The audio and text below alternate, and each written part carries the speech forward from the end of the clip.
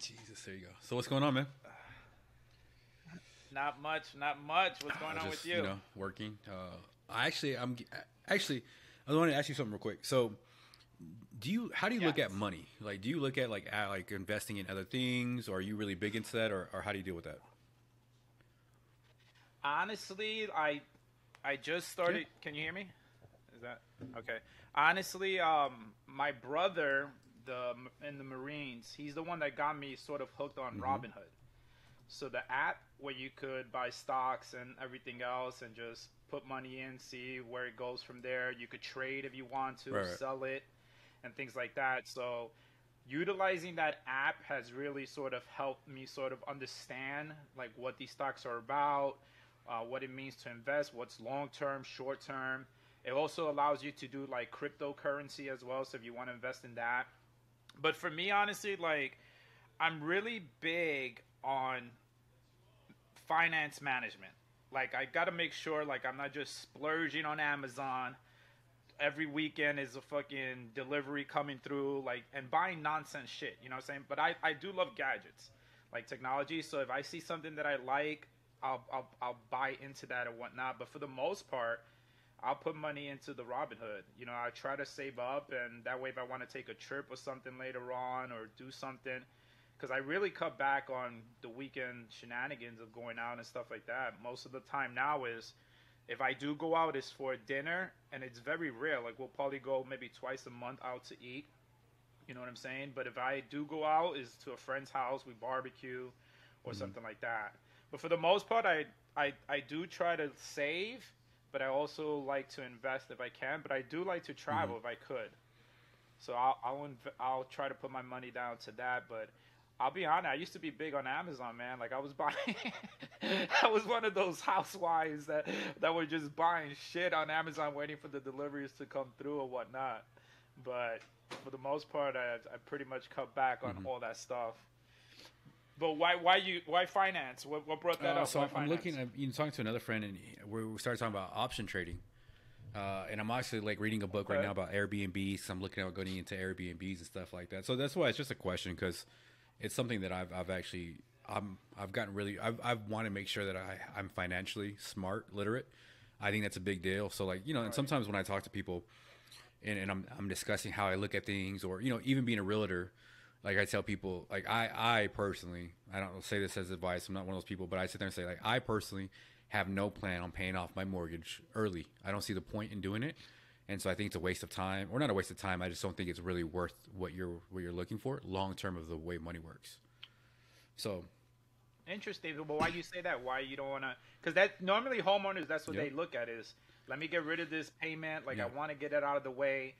Because housing is a good investment. I mean, this is my first home. I never seeked to buy homes when I was in the mm, military. I should have, but I just couldn't deal with the right, constant moving. You know what I'm saying? Now, I don't want to be like, okay, my property still doesn't sell, but I still got to maintain it. Now I got to hire somebody to maintain it. But now that I'm out and everything else, is like me and my brother will think about like, let's do an Airbnb or let's look to buy another property so that we could mm-hmm. rent that one out. Let the primary one, renters pay it off and stuff like that. But that's interesting. Why you say that? Why you don't want to pay the So mortgage yeah, the reason right why I away? don't do it, and the reason why I don't do it is because if you look at the value of the dollar since like the 1970s, they took us off the gold standard, right? So the value of the dollar has been going Okay. down since the 1970s, and so the way I look at it is, if you buy a house for $200,000, it's not worth $200,000 in 30 years, right? And even if you have interest, it's still, let's say it's 100,000 or like what, or 50,000 or whatever crazy stuff, it still doesn't equal that within the 30 years. Like, I don't understand the point of paying somebody early, because the only one you're helping is the bank. You're not helping yourself, because that actually doesn't equate to like the full amount, right? And so what they try to do is say, hey, if you paid off 5 years early or whatever, you save this much and that percentage, but you're not really saving that shit because it's over 30 years. So you're not really like, you're just getting a big number, but it's not how it goes. It's throughout the years or whatever. So I personally don't see the point in paying it off early, because if you look at 30 years from now, $200,000 does not equate $200,000 in 30 years. It's way lower than that, right? Or it's way Right. higher than that, because inflation is an annual percent of 3%. And you have those, look at those numbers. I don't understand why you pay it off early. I just truly don't. Now, I know when people are looking at it from a payment standpoint, but when I'm looking at things from a money standpoint, like I'm going to get solar, right? So I decided I'm going to get solar panels on my house, And I was talking to the guy, and so we were talking about it, and I was like, hey, we'll do this for 25 years at 2.99%, right? And so we're talking about that point, and I was like, well, because I'm able to save so much money on this, like this new solar panel, I budget for $200, and my bill is going to get down to like 125 with solar, right? Well, I can take that $75, right, and if I invest it into a Schwab index fund with a like 16% return rate every year, I will make over $100,000 in 20 years. Now, if I bump that up to 20%, I will make over $150,000 off of $75 for 20 years. So that's why I'm like, and then at that point, it's 30. It's like, let's say it's 30,000 to put solar panels on, and let's say it's 50,000 with interest or whatever.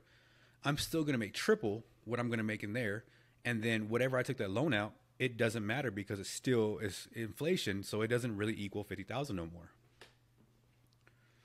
So by you doing that, are you looking to stay in that same house, or are you gonna look to want to buy more property and rent it out? So I'm looking at it sitting there saying we got 10 more years. We're moving out, and that's an investment property. So I'm also looking at that saying, okay, we're getting solar panels. This is an investment property. We'll be able to do that too as well. So, I mean, it's the whole nine, because I was talking to that guy, and he's like, okay. And I'm like, nope, because I'm looking at this from 10 years out. I'm going to have a renter pay for this one now. I'm going to have them finish paying it off.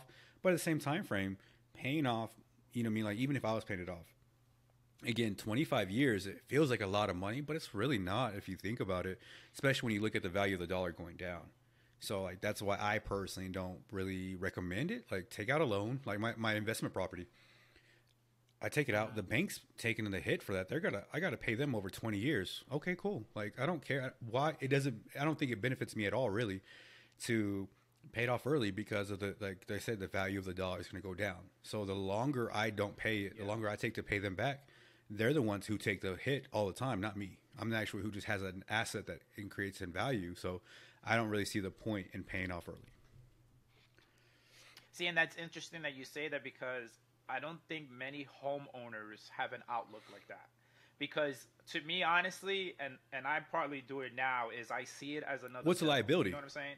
So, like, yeah, I mean, but I see it as another thing that's taking my check on the first of the month. You know what I'm saying? I don't see it as, it's okay if I have to wait 10 years to pay this off or whatever, because now I could think, like you said, I could do A, B, and C to make revenue, and then I could still use the property to make revenue as well. A lot of homeowners just see like, fuck, man, I can't wait to pay off this house. That way I don't have to worry about paying the mortgage or anything like that. I don't think many homeowners have the smarts or do the research to want to see outside of it. Like, what else can I do to bring revenue besides, just complaining that I got to fucking pay this much in the mortgage and stuff like that. But I do agree with you in the sense that I feel renovation to a home is the best thing I think any homeowner could do. Because, for example, my brother did what you're talking about doing with the solars. It increased his property value. You know what I'm saying? So let's say in Staten Island, he bought a house for $100,000. Now with the solar panel and he did a little renovations here and there, the property value just went up to, let's say, $150,000. You know what I'm saying? So it's smart to do it. I just don't think a lot of people have the conscious aspect to want to do that because they just don't know much. I think they just see it as, oh, it's my home, and hopefully I could make something from it from there. I don't think a lot of people got the smart, because I sure don't. I look at it, my brother's like, yo, the first of the month is how much it's going to be, and I'm like, fuck. Another fucking bill I got to worry about on top of all the other shit that I got to pay off. But that's why I like that I started doing stocks, because it does help to increase money when you're not really having to work hard for it. You know what I'm saying? But at the same token, you have to do your research on what you're investing in. You can't just go off name brand. You know what I'm saying? Like, you can't just be like, oh, Disney, let me invest in Disney because I think they're just going to make a lot of money. Or let me invest in Netflix because everybody watches Netflix. No. Unfortunately, the stock, fluctuates. It goes up and down. Sometimes you'll make $50 extra on the $100 you put in, or sometimes you're going to lose $50 because that's just the way it works. But I like that because I feel like I got so much time on my hand that I could do that research. I could look to see what's going on. But again, homeowners, to me, I feel like they become one-dimensional and they don't think outside of it. Me and my brother have big ideas for the house. Like I said, we want to either rent it out, maybe do Airbnb. Florida is really big on Airbnb. We're in a prime location. We're right next to the airport. Disney's right there. So I feel like if we decided to do more property and invest in more property, like this house that we got now would be a big seller for us. And now we just did renovations. We did tiles on the floor. We're gonna change the staircase. You know, we changed fans. We changed window. Like, you know, we did stuff to it little by little because I feel like with that will increase the property value. So we pay two something. I'm hoping like the next 5-6 years, if we keep investing it, hopefully, depending on the property value outside of us as well, hopefully we get an investment come back 300,000 or something like that. You know, we profit 100 something thousand from what we paid off on it. You know, but that's interesting that you say that because I don't think a lot of homeowners think that way. I'm looking at all the time of how can I not pay taxes? You know, one thing I'm looking at right now is like, and I'm talking about it where, you know, I'm actually going to invest more into the stock market and have more assets, and not just the stock market because I'm going to diversify, but also instead of paying taxes on that one, I'm actually going to take out a line of credit from the bank from those assets, still keep my assets that are still going to keep making money for me and still appreciate with value and stuff like that, but also take out a line of credit from the bank and don't pay taxes on that line of credit because it's by the bank. And looking at those ways of how do you start being smart with money? You know, reading books, reading those different things. We start looking at this and they're saying, okay, cool. Other thing is like kind of like life insurance policies, how you can actually borrow money from your life insurance policy and pay yourself back with interest. You're basically your own bank, and that shit's legal. Like you start learning some things and you're like, it's one of the ones where it's like, I think that's how the wealthy stay rich, right? It's not because they're like horrible people or this, like that. They're just smart and they figured it out. And they might have someone who told them and the next generation picked it up and went somewhere else with it. But I mean, you know, you think about the point where I've been poor enough, you know, what we talked about before, where I've lived off my Star card. Now it's a point where we have the potential to be our own bank is fucking crazy. It's like that's the American dream, right? Where you can literally be rags to riches, but it's information. And so I think like when a lot of people don't look at it, it's like, you know, that's fine. But it's like, what are you spending your time doing? One thing that I'm doing is like, okay, I'm reading a book right now about Airbnbs, looking at a stock market book, right? Also looking at like, hey, can I get some self-improvements where if you're really trying to improve yourself, you're going to look back in 5 years and be like, I know a lot more than I did. And I can use that information to put us in a better position. Yeah, because I honestly, it's like, even now with credit cards, like I'm so glad. I should have probably done it earlier. I used to have at least, honestly, like 6-7 credit cards. When I first started out, 18 years old, you know, I'm saying like they would send me the sheet like, yo, your credit balance is this, you know, you could make mad money, you got good credit score, because I never had debt. One after another, because they kept increasing the credit limit. It kept going up. You've been paying on time, so let's do this. But dude, I'm so glad that I just consolidated all that shit. Now it's like I'm done. You know what I'm saying? Like I have maybe one now that I use here and there. But that's another thing, financially thinking, I never thought that it could actually mount up. You know what I'm saying? Because all you see is like the credit limit's going up, the credit limit is rising and everything else. So you just feel like, dude, I could just spend more and everything. But then you look at it, the long term, you're fucking in debt, man. You're thousands and thousands in debt trying to pay that shit back. You want to hear something crazy? I actually, I'm trying to get all my bills and use only a credit card. I'm trying not to use any cash at all. So I'm actually doing the opposite. I'm putting all my money on a credit card at all times. Gas. If I could do my mortgage, I'd do that on there too, right?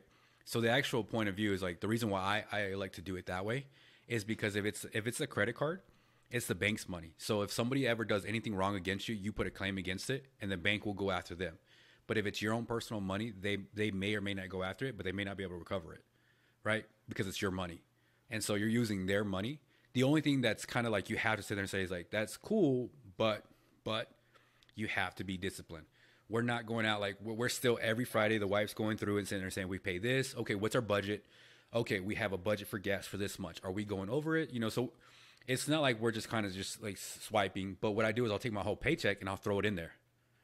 And my credit has gone through the fucking roof. Like it is stupid how much my credit has gone up within 1 month of like I did it one time, how much it went up. It keeps going up where, you know, it's because I appear to seem like I'm spending a lot of money, but I'm paying it down, but I'm just throwing my paycheck in there. So it drops it down dramatically every time. So that's something else that we're doing new as well is kind of using the credit card, but being disciplined, right? We have one credit card and we're being disciplined with it, where we're sitting there saying, okay, how much should we spend on gas? How much should we spend on utility bills? How much are we spending? Okay, cool. We're in line. Oh, we're a little bit budget over. We went out to eat one more time. That cost us $16 over. Okay. You know what I mean? So, there's some things with that, but there's also things where it's like, hey man, like you don't have, like what I'm saying is like, there's some people out there will tell you, don't do it this way. Like save your money. Don't do this. Don't try that. And it's like, that's cool, I guess. But there's other ways to use things to actually help you make money and to like make assets and profit and stuff like that. So, you know what I mean? Yeah, because even now, like most credit cards, you could start the cash back rewards. You know what I'm saying? So the more you're investing or utilizing that credit card, you're getting a return. You're getting a refund in return. You know what I'm saying? So as you can, and that, I'll be honest with you, I don't put my paycheck into mine, but I do use mine more often. It's only one, and I've learned because of dealing with the debt that I was in with the previous ones. But this one, gas, I'll put it on there because guess what? 5% cash back, boom, goes back into my card. I'll use it to buy groceries sometimes. Cash back goes back into my car. And the good thing about it is that mine's is Discover. So on the app, it will also show you like what places will give you the most cash back if you spend it on there. Walmart, Walgreens. You know, if you go to this gas station, Shell, whatever, yeah, I might be spending $50 here and there to fill up my car, but then in return, I'm getting I'm getting that 5% of that $50 back into my card. Prime example, and this, it might not be major. So I went to buy a gift on Amazon. I think it was for a birthday or something like that. I went to buy a gift, and because I had so many reward points, I didn't even need to charge my card because the reward points paid for the gift. So basically, my card went through and everything, got charged, but zero money was taken out because the reward points that I kept using to return to my card basically paid that gift off for me. So, and the thing is, a lot of these young kids, this younger generation don't understand that. And it took, I mean, let's be honest, for me, it took me time to comprehend this. You know what I'm saying? Because again, 18 years old, that first credit card letter came to my house. I was like, hell yeah, sign me up. You know what I'm saying? This is my credit limit. You'll be doing this. As long as you were smart about it and you kept paying on time, where you're not a delinquent payer, my credit limit was going from $2,000 to $5,000, $5,000 to $10. And of course, I'm like, hell yeah. You know, I'm in my 20s. I want to spend. I want to fly here. I want to fly there. I don't need to worry as long as I pay my shit on time. But it took me a while to understand that stuff because sometimes you can go crazy with it. You're swiping for fucking every little thing. And the next thing you know, you're like, yo, how am I going to pay this bill? Because now you just accumulated 6 credit cards and you got to pay 6 bills for 6 credit cards.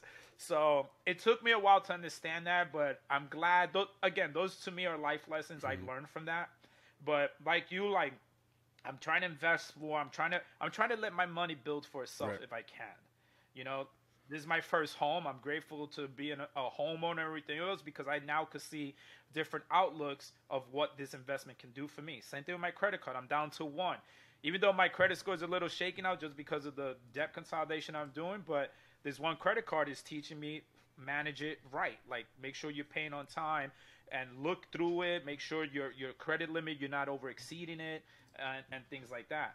But this younger generation is like, I don't think they'll understand it till they experience it a couple of years in their lives until they realize, yo, this is too much. Because if you ask 18, 19-year-old right now, what's the first thing you're going to do? Once you're like in, you know, go off to college, get your first job or anything like that, most of them don't even know what they want to do. You know what I'm saying? Either get a car or they're going to buy the new PS6 or some shit like that. You know, they don't really have the smarts and understanding to know what to do with it. Which is it's like, you know, first of all, I can imagine you now in Florida and you're like, hey, let's go here. And you're like, no, Discover doesn't give me points. I can just see you looking at your app being like, I can't go here no more. Like, just it's over with. I'm a picky eater now. Just like gang, like you're just now doing gang shit. Like, you don't take it, man. I don't get no points here. I gotta go. Yo, yeah, you don't take it. I'm not going. Somebody's there. like support. No, but I do get cents to the dollar though. So even though it's not a full dollar in it, I'll get like maybe 60 cents from this. So I'm okay with that. It's all roundups. Have you ever looked up a compound interest calculator? Do you know what compound interest is? Okay, so like No. compound interest is like if you're investing and you have compound interest based off your percentage of your return rate, right? So your ROI, return on investment, whatever your return rate for that Okay. year is, or how you do it, it can compound how many years. So it's like I think it's 72 divided by the interest rate will tell you how many years. So if you have 15, if you have 20% return rate yearly, or a return rate of 20%, it will take 3.5 years or so for it to compound interest, which is to double for free, right? Pretty much. So if you have Okay. $40,000 and 3.5 years with 20% return rate, and you started out with 40, you will now have 80, right? So there's a calculator. It's called like investor.gov. So it's a government website. So, but you can there anywhere. Okay. If you take three thousand Yeah. dollars, I'm doing it right now while I'm on here with you. $3,000, and we don't ever put any more money in there for the next 30 years, right? Now, if I need to take out my notepad and pencil and start writing this shit We're gonna down. say a return rate of 15%, right? We're getting educated, people. We're getting Uh, education right and now. let's say you do that, right? For 15 at a 15% Yeah. for 30 years, how much do you think that $3,000 will make? How much? $198,000. With just 3,000 alone, not Never again. increasing, not Now, anything else. how much do you think you'll go up if you were to if you were to do 60 years? 30 more years on Oof. top of that. Million? Million? Half a mil? $13 million.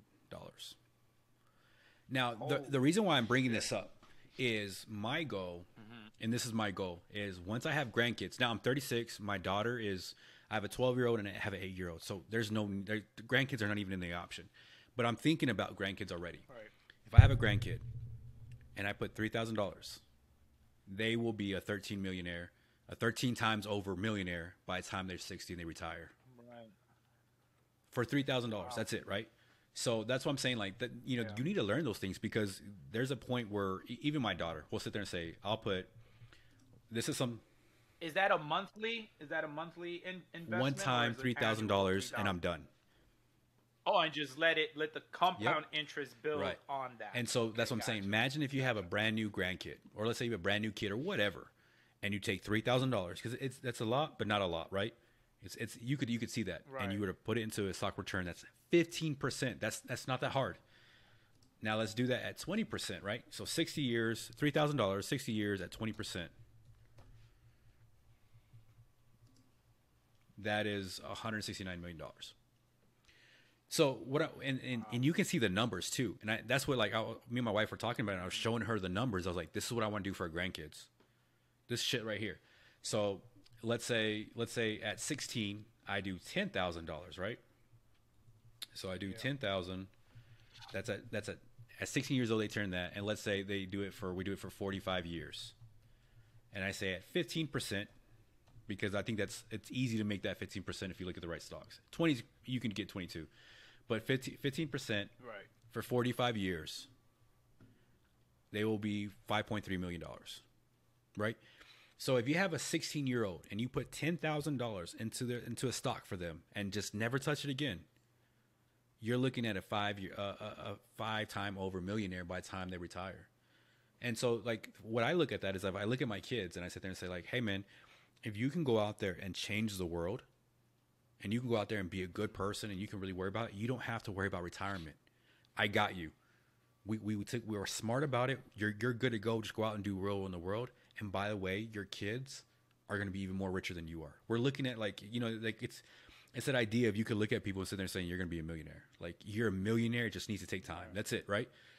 So those are some of those things. And so that's why I'm saying like when you start learning about compound interest, you're like, that's what you have to do. You have to put money in there, and it's time. Most importantly, it's time. Because if you don't have that much time, then you got to put more money up front, right? So it can compound interest. But if you have time, which a lot of people do, right? If you're 30, I'm 30. Shit, 30 more years, I can make some more money. Right. And so it's those things when it comes to the financial portion about it, it's like, you can make some serious fucking money here, and it will compound interest for you. So the point where we're looking at our kids and sitting there saying like, you don't have like you're having problems, but we can make sure you don't have problems in the future because we can teach you about money. And then if you were to put money in, they always say that if you put $200 in for whatever, you could be this much because of compound interest alone. I think that's the most craziest part ever. But I think it's also dependent on, like you said, what stock. You really got to research. Not You really really, got to know man. where It's you're gonna not put that your hard. money I'm in. telling you, man. If you look up index funds, because index funds have an expense Uh-huh. ratio of like 0.01 or something like that, or 0.01. And if you look at, like, I read this book called Unshakable by Tony Robbins, and he goes the difference between mutual funds and index funds. Mutual funds, everyone knows and they use. However, you have to look at the expense ratio. Normally, it's 2 point something percent. It doesn't seem a lot, but they're saying that over the time that could eat up half of your returns. So if you made Yeah. $200,000, that could eat up 50% of that shit because of expenses of Right. calculators, pencils, coffee cups for their conference, and there's also hidden fees. Hmm. Well, not hidden fees. There's also fees when they trade, right? And so the big difference between an index fund is, like, if one of my index funds I have, boom, it's there. They're not trading that shit. They just have more. They don't really trade it. They don't, not trying to make some money. They just have it there and they just let it grow. The reason why that's something to be Yeah. noticed is because they're not selling stock, they're not buying stock, so there's no fees. And then also they don't manage it, so they're just doing this and they're letting it go, so it has a lower expense ratio. At that point, man, you start looking at index fund, and they've been around since the 70s. That's what I'm telling you. I can tell you right now, there's some right now that you can get 19% for 10 years easily. That's not that hard. It's just like, again, it's information about these things of where you get them. Just look up an index fund and look at a year return rate of that. Look up a Vanguard index fund, and you're looking at 19, 16, 20% return rates easily for tons of them. You know, I mean, shit like that. And some of them, like, the minimum amount is like 3,000 initial investment.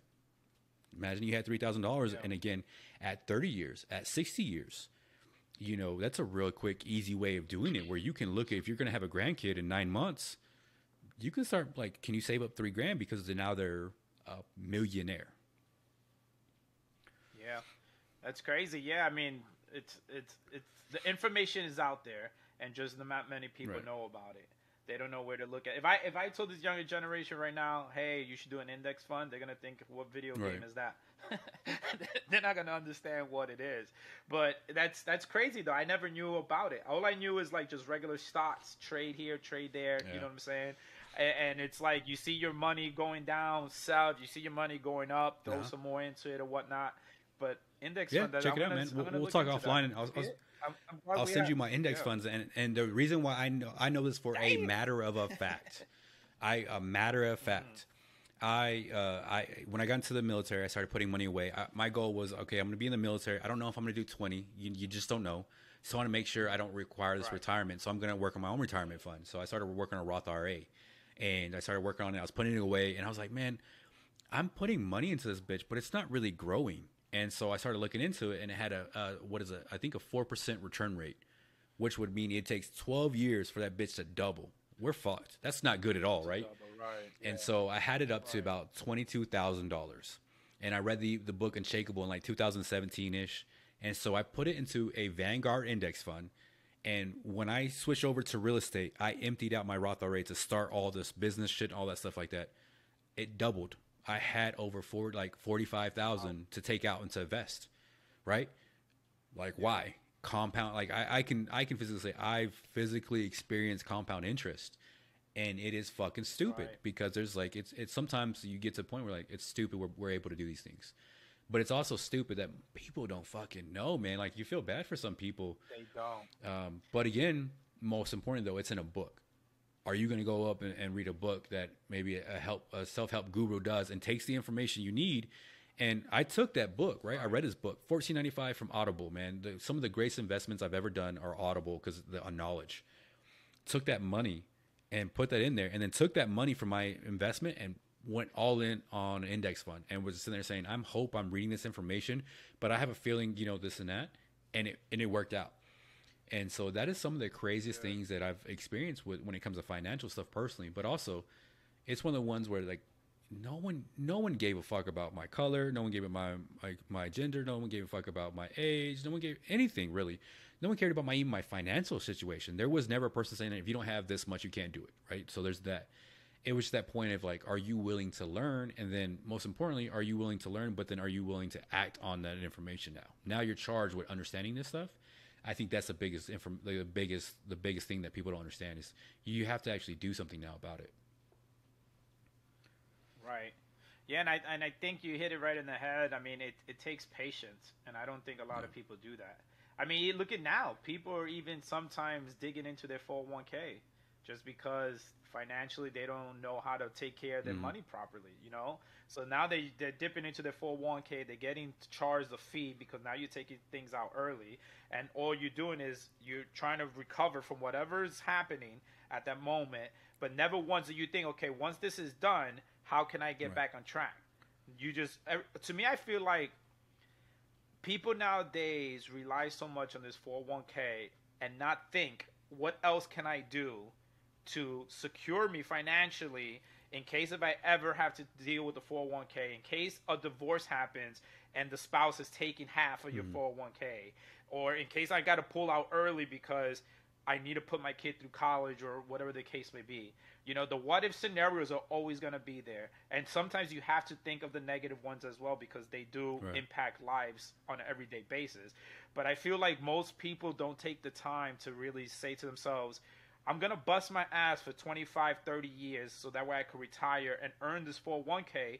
But while I'm doing that, what can I be doing else with this extra cash? Instead of going to fucking Senor Frogs on the weekend and spending $500 on fucking drinks and party and everything else, why don't I just take this money and Yeah. invest it somewhere else? It's just the knowledge is not there. It's not happening.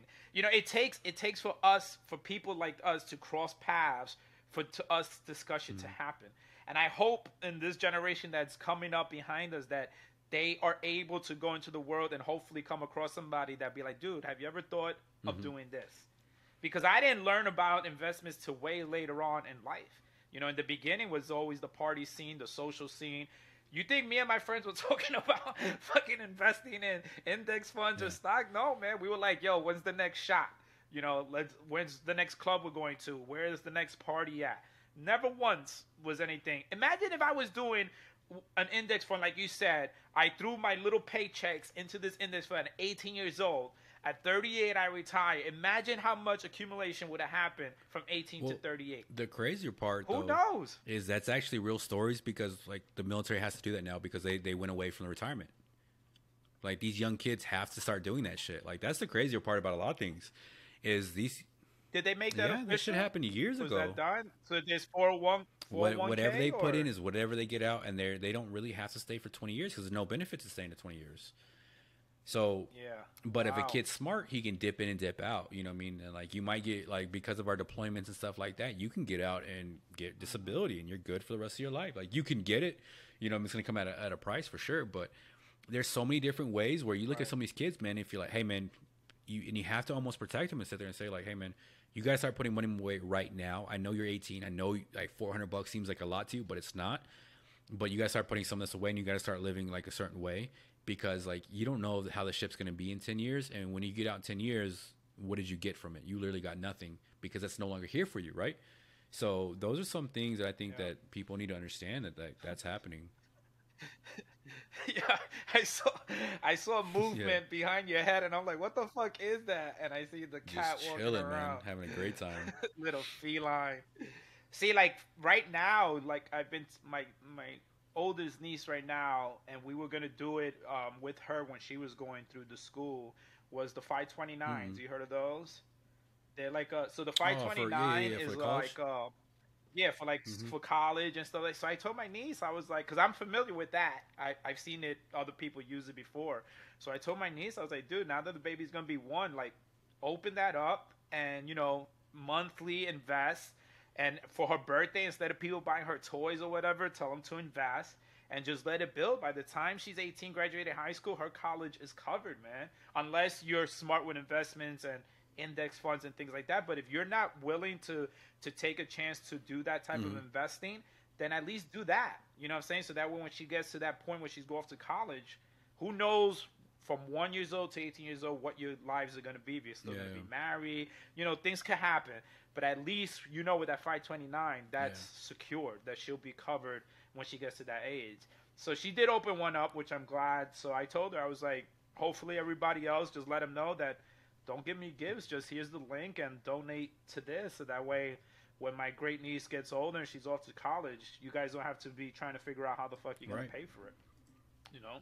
So, but yeah, so I mean, that was one thing that I was like, man, that was a good investment. I wish I knew about that back in the days, so that way, once I graduated high school, I could have probably used that shit to go to college. But my parents Yeah. didn't know it better. You know, our parents, that investing was not even a thing back in the '90s and '80s, even though it's been around forever. But none of them were like trying to be there to focus on that. They were just trying to figure out how the fuck can I get a job and pay the bills, the rent, and keep food on the table for these kids. You know, because there was five of us, so she had to make sure she had to feed all five.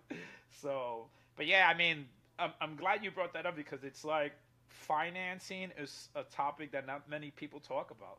You know, because one, a majority of the people probably don't even know what they're talking about anyway. So, but it's good that you said that because, like I said, I know Robinhood. My brother showed me Robinhood. He showed me like how he would trade, sell, buy this. So it got me into it. So I did my research, look up these stocks, see who's the top earner, who's doing this, who's doing that. I'll read the articles to show me like, yo, Netflix is gonna be dropping, so take your shit out of it. You know, I try to maintain that knowledge of seeing where my money's going into.